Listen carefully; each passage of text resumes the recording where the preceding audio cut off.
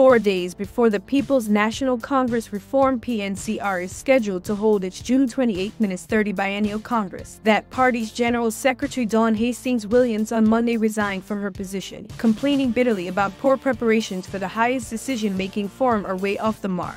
With all the administrative tasks that has to be undertaken by the Secretariat, I believe that the 1-month period for preparation for such a Congress can lead to confusion rather than having a fair and transparent process and outcome, she told incumbent PNCR leader Aubrey Norton in her resignation letter. In the letter, Ms. Hastings Williams also expressed grave concern about being sidelined, harassed, and not provided proof of how the PNCR's monies were being spent. Love members of the CEC, you would have noticed that within the period of 1 year plus as the General Secretary, I was unable to present any financial statement to the Central Executive Committee. Reason simply being that I have no access to the weekly or monthly income and expenditure statement, she said. Following is the full text of Ms. Hastings Williams' resignation. Ms. Hastings Williams, leader nominee Roysdale Ford and Ms. Valda Lawrence were on an outreach in Lethem, Region 9 Upper Tacado Upper Essequibo last year. Dear City, leader, letter of resignation from the post of the General Secretary, PNCR. After careful consideration, I hereby tender my resignation from the post of the General Secretary of the People's National Congress Reform with effect from June 24, 2024. I wish to take this opportunity to thank you for entrusting me with zero of the highest office in the party's organizational structure. Having said that, I now wish to identify my reasons for my resignation by position on the readiness of the 22nd Biennial Delegates Congress. With all the administrative tasks that has to be undertaken by the Secretariat, I believe that the 1-month period for preparation for such a Congress can lead to confusion rather than having a fair and transparent process and outcome. I am quite sure that you and the members of the CEC will agree with me that when the Congress is over, it must conclude in a positive light. Exemption of observers for Day 2 and Day 3. Rule 15.3, which addresses observers at Congress, permits me as the General Secretary to accredit persons to attend as observers whether they are members or not. Hence, I beg the question, why are we abandoning the privilege party members look forward to?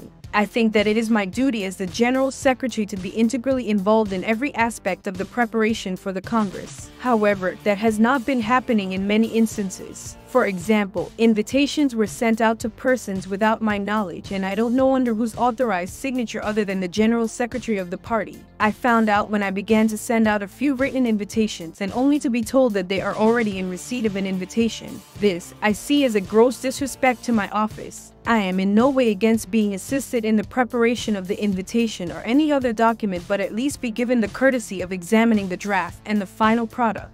In this case, I have requested for the total number of invitees so as to inform the security personnel for safety and order. Membership. Ever since my assumption of office as the General Secretary, I have been attempting to correct this situation after I was informed that the external drive with all the information on the general membership was removed and perhaps destroyed, and that the software on the computer was crashed. I can confirm the computer was eventually fixed sometime in late April or early May. And then you had the incident where the CPU was removed from the department without the General Secretary's permission. This occurrence caused a delay for almost 2 weeks. Consequently, I cannot personally vouch for the accuracy of the records in this section. Additionally, I have received complaints from several groups and party members, some in writing, that the records of the Secretariat do not correspond with their previous submissions and that their membership register does not reflect their true membership. Many members also claim that they have been unable or will be unable to meet the short deadline set for the submissive 0N of the delegates and other information because of the short notice period for Congress. Consequently, I cannot substantiate or dismiss the accuracy of these claims, especially when it was only Friday the 21st of June. The updated but not quite completed general membership register was handed over to the administrator. Hence, the need for corrections and changes will have to be done between the current time and the date of the Congress. I must mention an instance where a comrade from one of the groups in the USA came to my office to inquire about the reason why membership cards were not being printed, and we both entered the membership department to examine the computer and the other equipment so as to determine what was the pending issue and to see whether he can assist in any way to get the membership matter addressed. Not even 5 minutes passed when the leader called him to ask why was he questioning a junior staff about membership. The expression on the comrade's face and the tone of his voice told me that something was not right. I never felt so humiliated after that incident. I felt as if I was being watched and monitored. In fact, This was actually the second time I felt humiliated after being locked out at the gate where cantors and cars were used to block my vehicle from entering to pick me up to take me home from work.